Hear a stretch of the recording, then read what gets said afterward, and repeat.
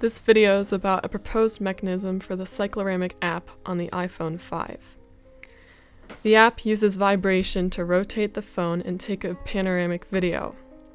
I'm going to try to explain why the phone rotates when it's vibrating on end. I think the vibrator in the phone acts like a gyroscope, which precesses when a torque is applied. The phone's vibrator is a half disc of heavy metal connected to a motor. The motor spins the disc, and the phone tries to move opposite the disc to conserve momentum. Because the phone is so much more massive than the vibrator disc, it doesn't move much, just enough to vibrate. So the phone tries to move in a loop around its axis that is parallel to the surface of the table, which causes one of the phone's corners to lift up.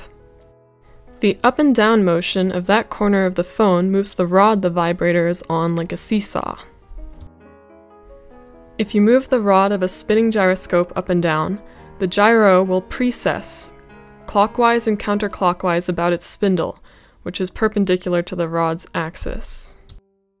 So why doesn't the precession in one direction cancel out the precession in the other? Why does the phone rotate? What happens is a greater torque, which causes a faster precession, is applied during one of the seesawing motions, the one where the phone is pressing on the table. Because the table is in the way, the phone cannot make its full loop, and the table, according to Newton's third law, every action has an equal and opposite reaction, exerts a greater force on the phone. This can be demonstrated using a ruler on the gyroscope.